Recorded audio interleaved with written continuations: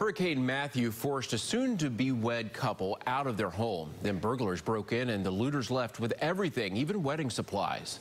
CBS North Carolina's Robert Richardson shows us how the community made sure last weekend did not ruin the couple's wedding day. You make this right. It was the exact ending Tyler Aronson and Sharifa Mattis wanted. It happened. We made it. We did it. Despite all the troubles and tribulations, we made it. It's been a whirlwind week. Started with winds literally whirling through their new home.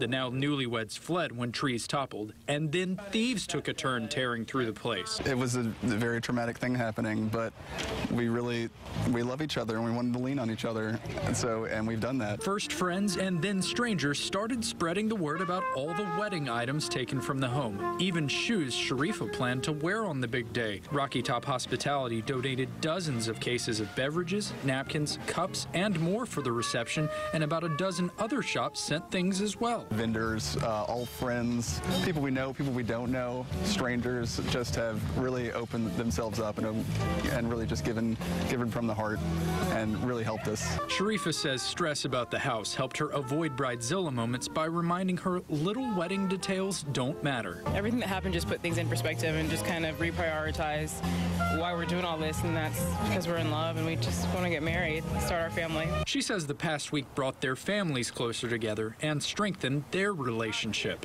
I feel closer to you every day. Yeah, if we can get through that, we can probably get through anything. They say they'll take it easy this week and then rebuild. Get back in there. Get back in there, finish it up. With finish up the renovations, fill it with some great new memories, and just move on. In Raleigh, Robert Richardson, CBS North Carolina.